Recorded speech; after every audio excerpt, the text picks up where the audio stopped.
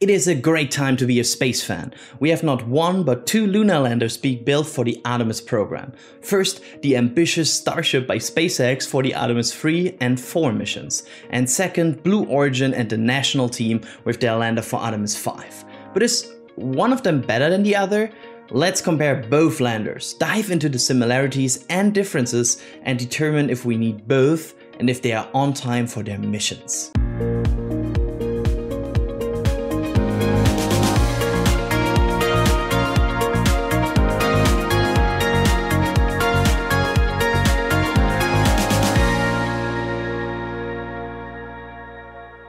As you probably all know, Blue Origin initially competed against SpaceX in the Human Landing System contract, in which SpaceX won the bid for Artemis 3. At this point, SpaceX is under contract to perform the landings for Artemis 3 and Artemis 4. The lander, Mark II, who was now selected for this mission, can bring up to 4 astronauts to the lunar surface and support them there for up to 30 days in a fully reusable configuration. The cargo variant of this lander will be able to bring 20 tons in reusable and 30 tons in a one-way configuration. The whole infrastructure will be based on hydrogen and oxygen, which might be one of the make or break points of the lander. Remember with SLS, hydrogen can be complicated. It requires to be very cold, it can leak very easily, and it needs a lot of insulation. Blue says the high specific impulse of LOX LH2 provides a dramatic advantage for high energy deep space missions. Nevertheless, lower performing but more easily storable propellants have been favored for these missions because of the problematic boil off of LOX LH2 during their long mission timelines. This is one of the bigger challenges that could arise during the development of the lander, making sure the hydrogen stays in place. But also, refueling it, more on that later, could be challenging with the extra slippery fuel. The one advantage Blue has here is the fact that they already work with hydrogen, used on their New Shepard vehicle. Yes, this is not even close to being comparable to a New Glenn upper stage or in U-orbit refueling. But at least they are going in not completely blind. But it's not all bad news for Blue. Let's move to some things that promise a bright future and where they are really good at.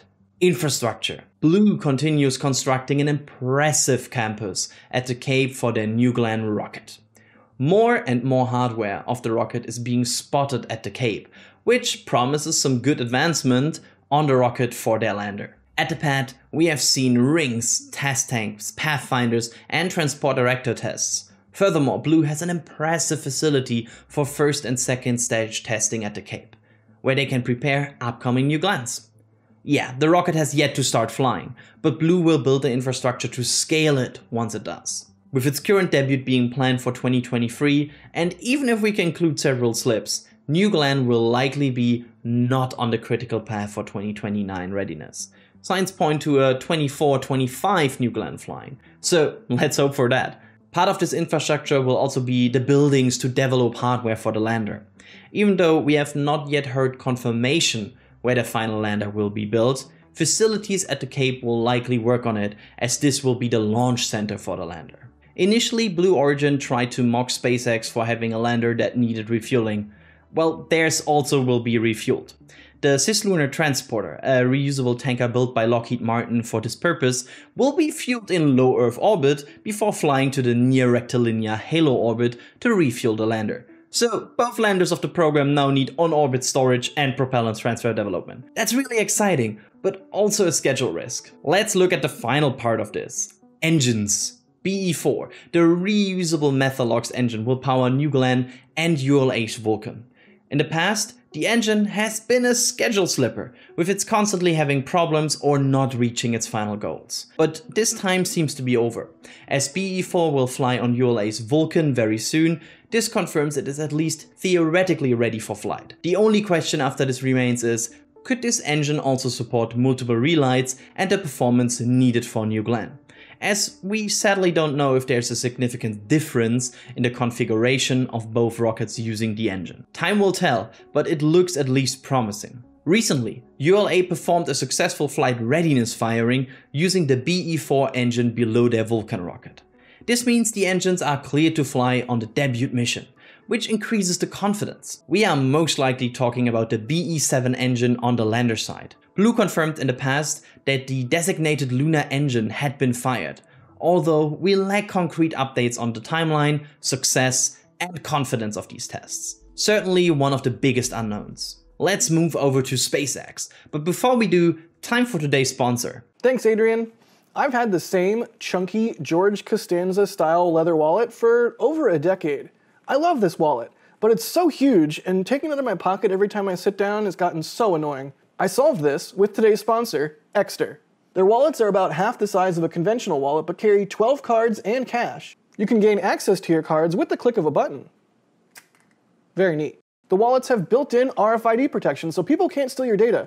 Plus, they're made out of sustainable materials, both of which I really appreciate.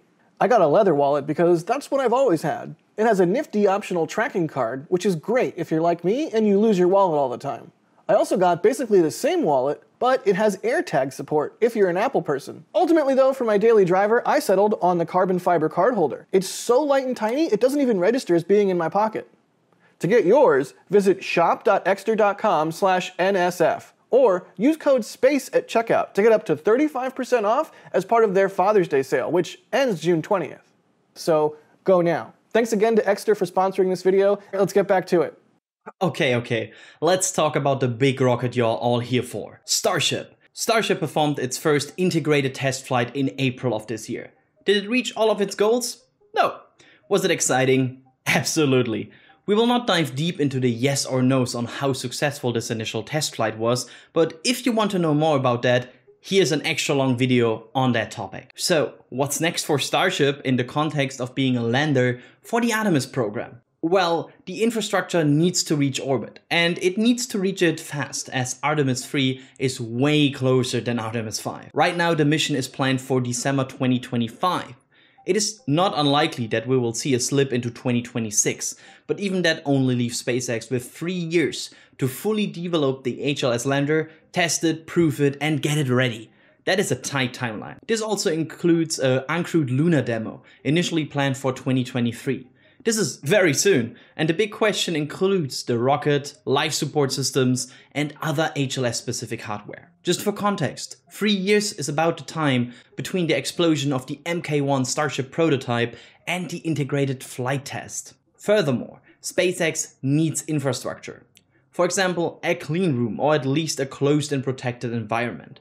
It is unlikely that NASA will allow for the launch of a lander that was not built in a clean environment. So to support this, SpaceX will need not any clean environment, but an about 70-meter tall one. And with the launch taking place from the Cape, they most likely need it there. This could be part of the Roberts Road expansion, but we have not seen any plans for a Starship or HLS-sized closed space yet. SpaceX is usually great at making infrastructure appear out of nowhere. The question is, will this infrastructure be enough for the standards of NASA? On the good side, in the past, SpaceX has proven over and over again that they can meet the high standards of the agency. But other Starship variants will be needed as well.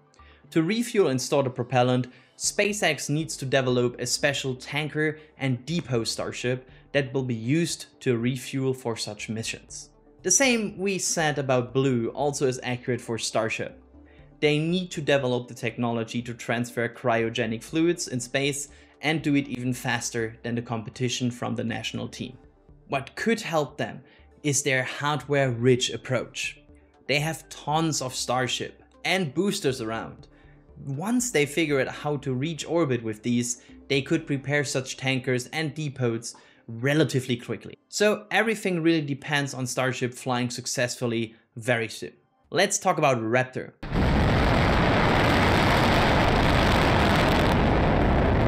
Which is a cornerstone of this infrastructure. Like BE-4, Raptor is still in development, and recently Elon confirmed some specs about the 3rd generation of Raptor engines. The bottom line is, they test this engine a lot, but it needs to work soon, and hopefully we will not see multiple Raptor engines failing in a test flight again.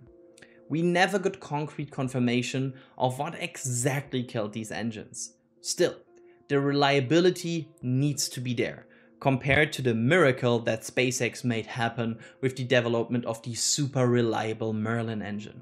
Once they figure it out, however, they already have a factory and complex testing structure ready in McGregor to support pumping out these engines as fast as they need. They will also need lunar landing engines, as Raptor would likely create a crater, even throttled down. We need confirmation of the firings of this unknown lander engine or the exact landing they want to pursue, and it is, like BE7, a bit of a wild card. Come on, SpaceX and Blue, give us some updates. Let's make this controversial. I will look at SpaceX and Blue regarding infrastructure, vehicle, engine and lander readiness, and judge them based on what we know and my overall impressions. Let me know what you think in the comments. Infrastructure. SpaceX can quickly build infrastructure, and we know that. But looking at the necessary cape structures at this moment, Blue has an impressive campus, with the launch pad for New Glenn being closer to ready than 39A4 Starship, and the fact that Roberts Road is still in a very rough build state. I will give this first very controversial point to Blue Origin. Blue might be slightly ahead here. However, SpaceX might be the most fitting company in the world to close that gap of missing cape infrastructure as fast as they could. They already built it once in Boca. Vehicle readiness. Here the point goes obviously to SpaceX. The integrated flight test did not fully succeed, but they have an integrated hardware on the stand. That is not the case for the New Glenn right now. A clear point for me. SpaceX having the vehicle in an almost ready state might be their biggest advantage for lander readiness. New Glenn might be further ahead than we know, but we just don't know. So hey Blue, please surprise me and roll out something cool. Engine readiness. This is a tie for me. On the one hand, SpaceX has a huge production facility for Raptors and tests them 5 times every day. On the other hand, Blue Origin has built a BE4 that is good enough for ULA, and ULA usually has high quality standards. The Lunar engines are hard to judge, as both companies are very silent about them, so it's hard to include them in the overall picture. Lander readiness. Here comes the big unknown into play. Both companies have yet to discuss their actual lander, the needed critical systems, and the life support. We all know they will need it, but we must find out where they are developing it. I will still give this point barely to SpaceX, as they have more experience with the critical infrastructure needed for space travel. Why? Because of Dragon.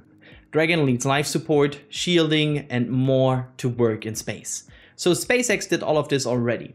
Of course, flying to the moon is different than flying to Leo, but they have some experience. On the other hand, Blue Origin has only flown the suborbital New Shepard so far, which does not need complex radiation shielding and life support.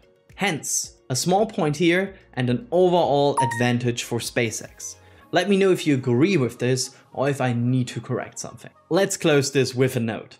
Of course, it is fun to compare these landers, but in the end, both are part of the same venture, the Artemis Program, a program that will bring us humans back to the moon and allow younger people, like me, to witness a moon landing for the first time in our life. Both excite and inspire me, and I'm happy we have both around. In this case, competition is good for everybody, as it ensures both companies want to develop the best product to get the edge in showing that their lander is the best. Thanks for watching, everybody. I hope you liked this piece about the lander. We will stay on top of Artemis news as humanity approaches a new moon landing. Would you like the same comparison with the US program versus China? Let us know in the comments. Thanks for watching.